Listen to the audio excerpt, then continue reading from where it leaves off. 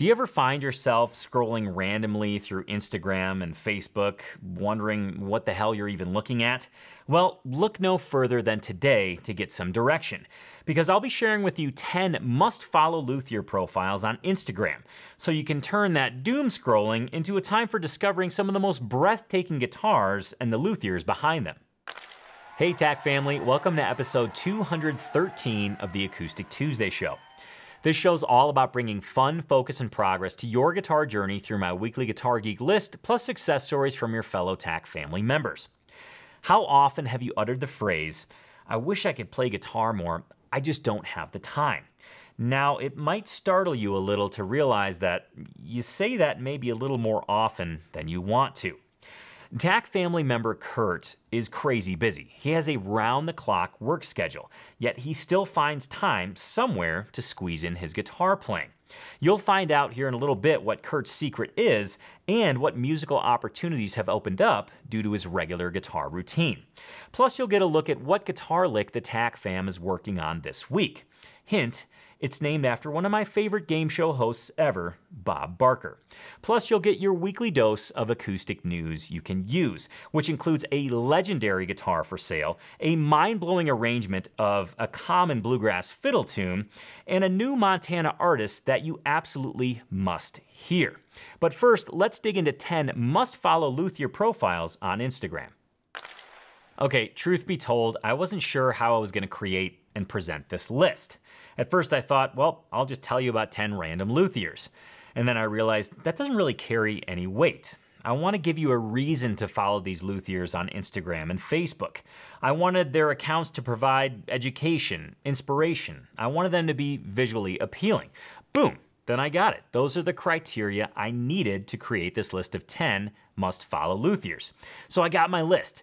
And then the next hurdle was, how on earth do I present them to you? Should I do a countdown? Well, of course, I'm gonna do a countdown, but I also wanted to give you some sample posts, what it's like to follow these luthiers, so that their personality shines through. So that's exactly what I'm gonna do. Without further ado, let's dive into the countdown. Coming in at number 10 is Halland Guitars. Yes, just over in Livingston, Montana, about 30 miles away from Bozeman. I want you to follow Halland Guitars. Why? Well, because of posts like these. Look at these amazing sets of tone wood. And all he says is, a few of the available Brazilian sets that I have. Yeah, Gage does this all the time. Gage Halland. He posts these amazing pictures of woods that are available to commission a custom guitar. So please follow Halland Guitars. Next up on my list, coming in at number 9, is E.J. Henderson Guitars. This is the daughter of Wayne Henderson. Elizabeth Jane Henderson. Yeah, she builds guitars too.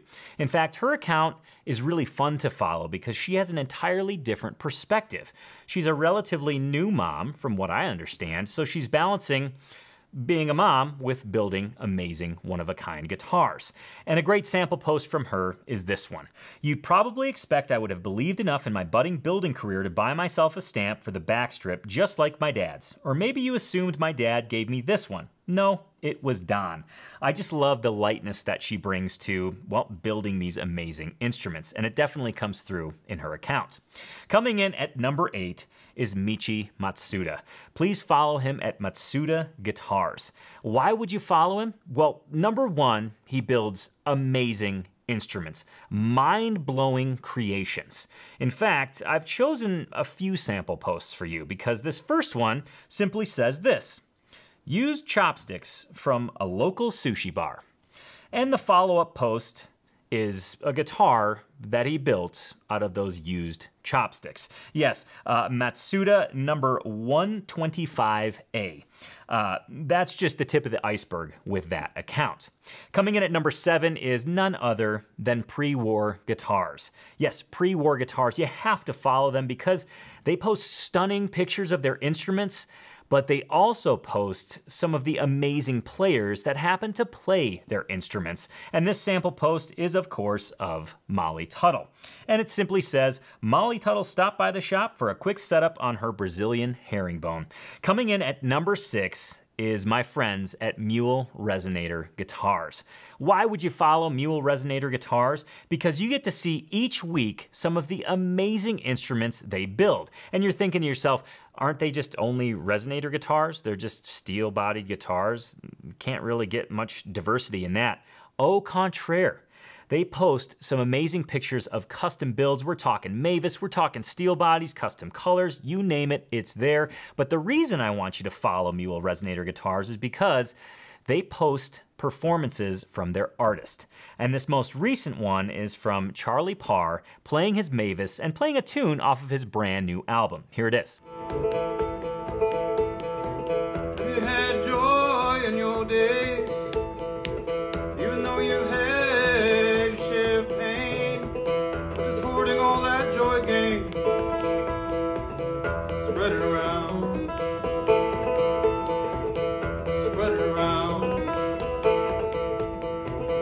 spread it around, dude. The next account, coming in at number 5, is Greenfield Guitars. Yes, Michael Greenfield. Why should you follow this account? You get into the mind of a luthier with this account. And I say that because I am assuming that Michael Greenfield is a very type A personality. Tony, how could you say that? You've never even met him. I have not met him. But the pictures that he posts of his workbench and general organizational skills, they are neat as a pin. Is that the right term? Neat as a pin? Tight as a pin? Neat as a button? You get the idea.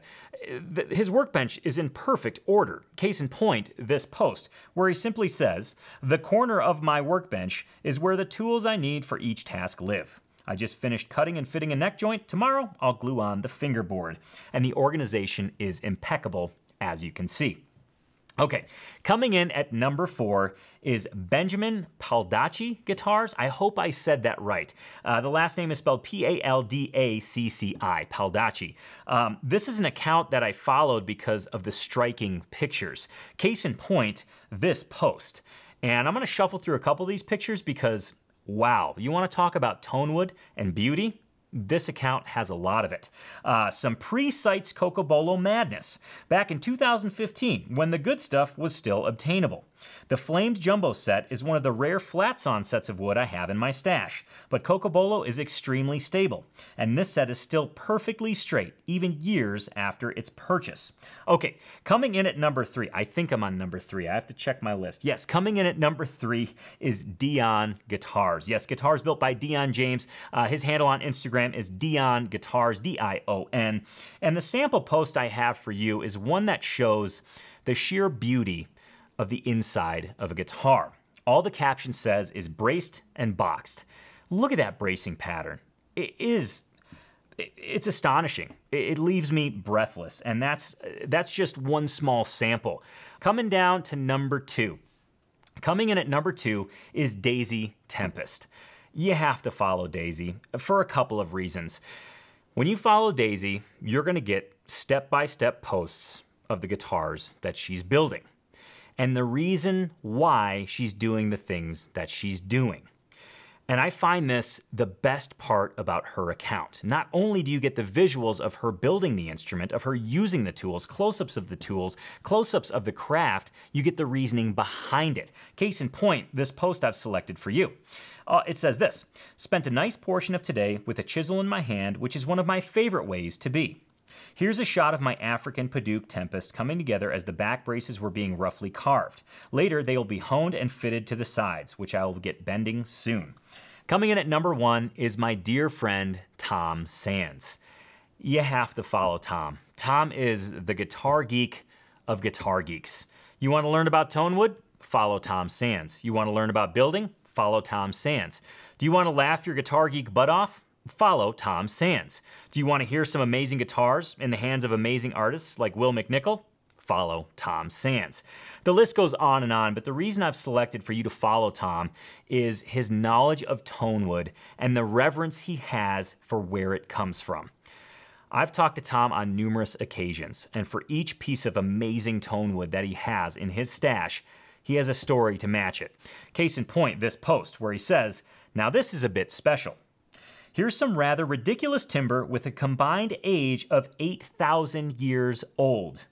very deserving of the head exploding emoji. Some incredible ancient Sitka preserved in the deep freeze of the Alaskan permafrost, and some black oak unearthed from the fields of the Fenland Basin. These sets will go into a very old Model S for Jim in a few years' time. I'm sure this world can wait a little longer. More on this amazing wood soon. And I have to say, that is just a small snippet of the amazing tone woods and the amazing stories that Tom has. So I've selected another post that shows you a simply stunning set of koa. You will never see koa like this, ever, anywhere else. This is the stuff. Here's what he says about this amazing tone wood combination. Quote, "The Joshua tree koa and the singing tree redwood. This is going to be an exceptional build. Thanks to Josh for trusting me with the wood, and thanks to Ben for trusting my judgment. If only 2022 wasn't so far away." I'm really excited because he's starting on my guitar very soon, and he actually made sure I knew where the ebony for the back and sides of my guitar came from. Pretty cool stuff. As I mentioned, please follow Tom. Please follow all the luthiers on my list, and if you're sitting there thinking, well, Tone, you forgot about such and such a luthier, or gosh, I follow this luthier and they're simply amazing. Everybody should know about them. Well, now it's your turn. In the comments below, let me know who you follow on Facebook and Instagram. If there's a luthier you want to tell your fellow guitar geeks about, go ahead and leave it in the comments below.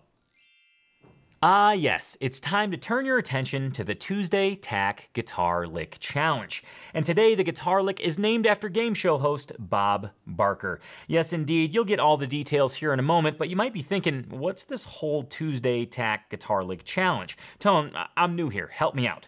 Well, within Tony's Acoustic Challenge, every day we focus on one of the 5 essential categories of guitar improvement. Monday is a technique challenge, Tuesday is a guitar lick challenge, Wednesday is a scale and improvisation challenge, Thursday is a rhythm guitar challenge, and Friday is a chord transition challenge. Today is Tuesday, today is Acoustic Tuesday, and in Tony's Acoustic Challenge, we're working on guitar licks. So I thought to myself, I should bring that guitar lick into the Acoustic Tuesday show to give you a sneak peek into what the Tack family is working on this week. So without further ado, here's the Tuesday Tack Guitar Lick Challenge. Bob Barker is the namesake for today's Guitar Lick Challenge. Yes, it's game show week within Tony's Acoustic Challenge, meaning every single daily challenge has a nod to a famous game show host of sorts. And you're thinking, Tone, what does that actually have to do with music? Well, we're focusing on the key of E minor within Tack this week, and E minor has always brought up this sense of mystery. And when I think of mystery, well, I think of game show hosts. I wonder if the contestant will get the question right. I wonder, with one simple spin of the wheel, will they win $10 gazillion? So yes, the focus is on E minor this week within Tack and its mysterious feeling. And thrown into the focus on E minor is integrating triplets. Yes, triplets are incredibly powerful, and if you can harness their power, you actually gain this wonderful rhythmic command, and you can kind of add some interest when it comes to fingerstyle, which is exactly the technique we'll be using today. So without further ado, here's the lick Bob Barker so you can hear what it sounds like.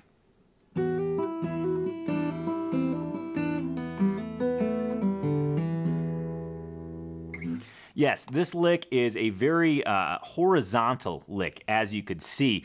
It kind of uses the B string to execute an E minor scale in a descending fashion and then ends on that low E. A very cool lick, in my humble opinion. It's actually really beneficial if you play the blues. It's really beneficial if you want to add that kind of sparseness yet maintaining a fullness in whatever you're playing. So this lick is extremely good at that, and if you want to learn it note for note, Tack fam, all you have to do is sign in. This challenge is your daily challenge for today. It's Tuesday. Tuesday is Guitar Lick Day. Log in. This is waiting for you on your home screen. Click Start Challenge. You'll go immediately to the teaching video. After you get comfortable with that, you could play along with me in the play along video. Pick a speed that's suitable for where you're at, and then of course if you want to follow along on the tablature, just click that icon in the lower right-hand corner. Boom, you've got your tab in a separate window, and you can learn the lick at a pace that's comfortable for you. Okay, so where do you actually use this lick? How do you use this lick? And I actually want to show it to you in one singular way, but going to some different chords, because I think you can use this as kind of a linear way or a serial way to have your notes lead into the chord that you're about to play. So what I'm going to do is I'm going to start on an E minor chord. I'm going to play this lick. And then I'm going to go back to that E minor chord, and then I'm going to play the lick again. I'm going to stop it short and go to an A minor chord. So you can kind of see that, oh, I can use this lick as a link in between chords, an interesting rhythmic and melodic variation to my already awesome finger picking. Okay, here goes nothing.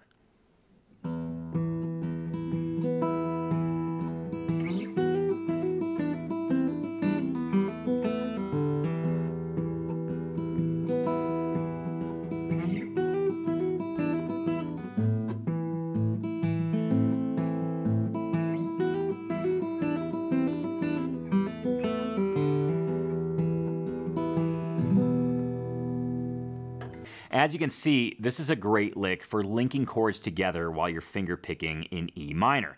But that's not the only use for this lick. In fact, if you remove the lick idea and you just look at, okay, I'm playing an E minor scale on the B string and accompanying it with a kind of a drone on the low E string, this is a really wonderful avenue to go down and create with. You can find melodies, you can find little slices of repeated phrases that maybe you want to integrate into your playing on a daily basis. So yeah, this is the type of lick that you sit down to learn how to play. Once you learn it, all of a sudden you look at the clock and you're like, okay, I guess an hour passed and I was lost in a world of mystery in E minor, and that's a great thing. It really is a great thing. So I hope you dug this lick. I hope you can find a way to integrate it into your playing. Now, real quick before we get back into the show, I want to encourage you to find small wins in your guitar playing sessions. I want you to find those small wins every single day that you play. And those small wins are so important for two reasons. Number one, well, it just makes us feel good about playing. It makes us realize that we are making incremental progress every single day, and that feels so incredibly good. The second reason I want you to find those small wins is because scientifically, it's related to maintaining a habit. Our guitar routine is a habit. So if you find those small wins, you're reinforcing the habit that you want to have. And this is, as I mentioned, it's science-backed. PhD BJ Fogg from Stanford University, he's a habit science professor, and he found that there's a link between celebrating the habit that you want to repeat and the likelihood of you repeating that habit. So bottom line, celebrate those small wins. It'll make you feel good, and it'll reinforce your guitar routine. Speaking of the TAC family, I'd like to take a second and shine the spotlight on TAC family member Kurt. Kurt has been with Tony's Acoustic Challenge for quite a few years now, and I've actually had the chance to meet Kurt in person, and I have to share with you, he is a major guitar geek, and he's also very dedicated to his guitar routine, despite having an absolute crazy work schedule. Yes, he still manages to find time to squeeze in some guitar playing. And I'm glad he does, because he writes his own songs and he attends open mics regularly. And attending open mics actually led to the goal that he's working on over the next 90 days. In fact, he had a chance to share what his guitar routine looks like and what goals he's working towards in the last Tony's Acoustic Challenge 90-day progress party. And here's what he had to say. Sure. So the goal for the next 90 days is to play out in public as much as possible. I had the good fortune of being able to play an open mic for the first time in about 18 months last week. Consequently, I met a fellow TAC member there from the opposite coast, which was awesome, NorCal Nolan. We had a great time. Oh, yeah. And what was really cool, outside of just getting to meet a fellow TACer in the wild, if you will, Tony, outside of that, the open mic host invited me back to play a 10-song set in December and do a podcast. So the next 90 days are really dedicated to committing some songs to memory, a lot of my originals, and gearing up for that opportunity. And in terms of obstacles, I think really it's just like a lot of folks here, my schedule's crazy. I'm still working like around the clock. So just juggling, guitar and the routine with the work life is always a challenge, but I think it's one that hopefully I'm up to task with. Yeah. Kurt, you've mentioned that your schedule's been a little kind of bananas. Historically, that's been pretty consistent. Is there any tips or tricks that you could offer anybody else who may be kind of battling the same thing? Yeah. What I would suggest, what I do is I try to travel with a guitar when I can, and I try to travel with a uke when I can't. You can almost always find room for some kind of stringed instrument in your life. I play first thing in the morning and last thing at night when I'm home, when I'm not on the road traveling. So there's always a way to just squeeze a few minutes in a day, and hopefully that few minutes turns into a couple hours if you're lucky. It's always so great to hear from Kurt. You know, for somebody who's in a perpetual time crunch, he always has this amazing positive attitude. And he even shared some tips for those of you who might find yourselves in a time crunch. Now, Kurt had the chance to share his guitar routine and his guitar goals in the last Tony's Acoustic Challenge 90-Day Progress Party. And for you TAC members who want to attend the next one, make sure to mark your calendars for Wednesday, January 5th, 2022 at 11 a.m. Mountain Time. That's when the next Tony's Acoustic Challenge 90-Day Progress Party will be held, and I sure hope to see you there. Let's go ahead and transport ourselves to the Midwest, shall we? Specifically, Huntingburg, Indiana. We're going to visit guitar geek David Chin and see what's in his guitarsenal. Now, David's guitarsenal comes with a message, and he says this: "Sorry, I'm not a great photographer. The picture is a little blurry. This picture is in my music room at home. I've collected these guitars over the past 2 years. Now, thanks to Tony and the Acoustic Challenge, I'm having a blast playing them." Here's what's in David's guitarsenal. The back row, left to right. A Grote Telecaster, an Epiphone DR100, an Epiphone Les Paul SL, and a Grote Stratocaster. The front row, left to right, we have a Grote Semi-Hollow, a Jameson Electric Acoustic, a G-Style Les Paul, and a Zenny Stratocaster. Huge thanks to David for sharing his guitarsenal with all of us guitar geeks, and you might be sitting there thinking, wow, David got featured on the Acoustic Tuesday show. I sure would like to get featured on the Acoustic Tuesday show. Well, let me bring on my lovely assistant to go ahead and tell you how to get featured. I want to propose to you a win-win-win scenario. I want to feature you on the Acoustic Tuesday show. Yes, I want to feature you and your guitarsenal, or you and your Acoustic Tuesday merchandise. Step number 1, go to tonypolicastro.com/shop. Once you're there, pick out your favorite guitarsenal shirt, your favorite Acoustic Tuesday merchandise, get it shipped directly to your door. Step number 2, once your merchandise arrives, go ahead and put it on and take a picture of yourself, either just wearing Acoustic Tuesday merchandise, or if you have a guitarsenal shirt, take a picture in front of all of your guitars. And then once you're done with that, step number 3 is to upload your picture at tonypolicastro.com/shop. There's a link right on that page. Click it, you can upload your photo, and boom, you'll be featured in the Acoustic Tuesday show. Win number 1, you get featured in the Acoustic Tuesday show. Win number 2, you get some cool, snazzy Guitar Geek merchandise. Win number 3, the biggest win of them all proceeds from the tonypolicastro.com/shop are being donated to Guitars for Vets. You get featured in the show, you get cool new shirts, cool new merchandise, and you help out Guitars for Vets. Win, win, win. Okay, back to the show. Yes, you guessed it, it's time for your weekly dose of acoustic news you can use. I've got a boatload of newsworthy nuggets for you, so let's go ahead and dive right in. First up is a legendary guitar going to auction on November 19th. Yes, in just a few short days, a 1968 Martin D45 is headed to auction. And you might be thinking to yourself, that's cool, that's neato, a 1968 Martin D45. Well, it gets even more neato. Yes, this 1968 Martin D45 was owned and used by Eric Clapton during the Derek and the Dominoes era. Yeah, it's going to auction. Holy smokes, right? What a cool opportunity. Let me give you a couple details about the guitar.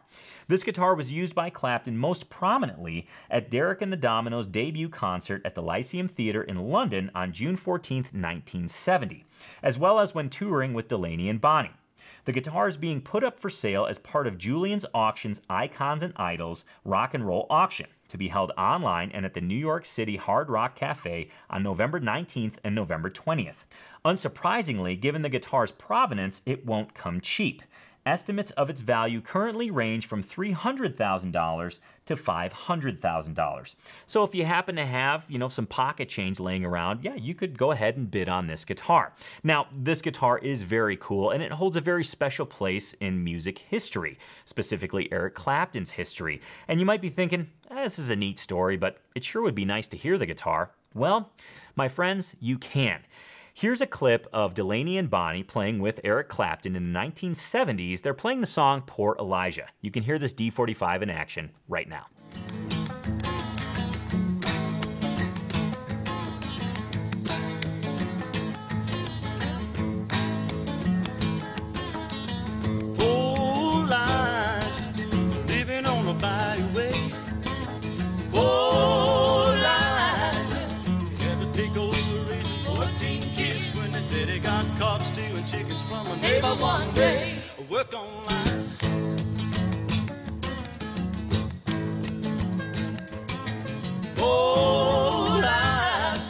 As we move through the news, there's been a couple bluegrass luminaries who have passed away over the last few weeks, and I want to pay my respects and offer condolences to the friends, family, and fans of these fine folks.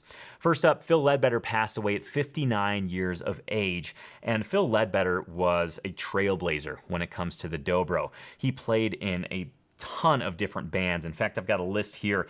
He played with Grasstown, Wildfire, J.D. Crowe, Dale Ann Bradley, plus he released a whole bunch of solo albums. And Phil was always a dobro player that I looked up to.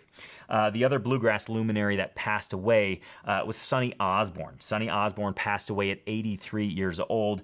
Sonny was a banjo and bluegrass pioneer, obviously a member of the Osborne brothers. And again, I just want to pay my respects and offer condolences to the friends, family, and fans of those folks.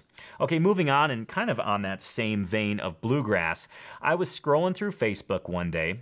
That's kind of the topic of the show today. And I came upon a post by Jake Workman.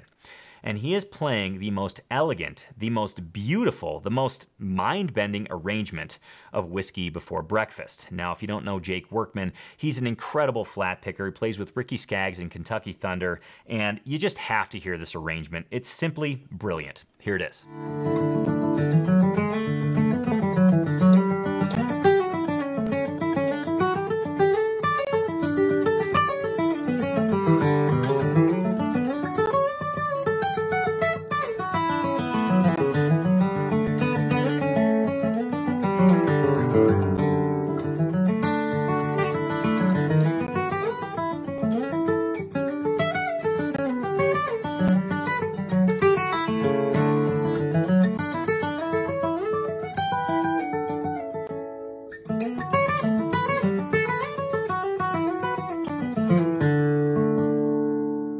The last item on my news list for today is a local Montana artist that I want you to know about.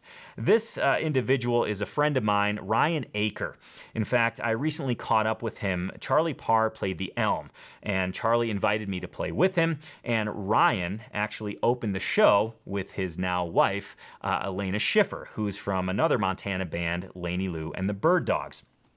Anyways, Ryan is releasing a new album, and I just wanted to share his music with you because it's awesome. From his playing, to his lyrics, to the sound of his voice, it's the full package. And ladies and gentlemen, I'd love for you to meet Ryan Acker. Here's his song, Ear to the Ground, that I had the distinct honor to actually add a little dobro part to when he was recording it. Let's have a listen. Found you drinking water from the bottom of the fare thee well. The same year that the hammer dropped and broke your spell. That song was off of Ryan's album, Winter Where You're From. He does have a new album out now entitled Heavy Horns. It's available on his website, ryanackermusic.com. That's RYANACKER music.com. And if you want to hear a track from that, look no further than right where you're sitting. Let's go ahead and listen to the track Over and Over, which was the first single released off this new album. Tennessee River, will you carry the dead? Tennessee River, I'm already dead. Over and over and over again. And on those wonderful, sweet notes, I think it's a great time to wrap up the Acoustic Tuesday show for today. But before I do so, let's take a sneak peek into next week. Next week, well, it's that time of year where I share with you my holiday gift guide. Yes, I'll be sharing with you some guitar geeky gifts you can get yourself or your fellow guitar geeks this holiday season. That's happening next week on the Acoustic Tuesday show. Remember, you can catch Acoustic Tuesday every single Tuesday right here on YouTube at 10 a.m. Mountain Time. I want to thank you so much for joining me today, but before I let you go, I want to remind you of one thing.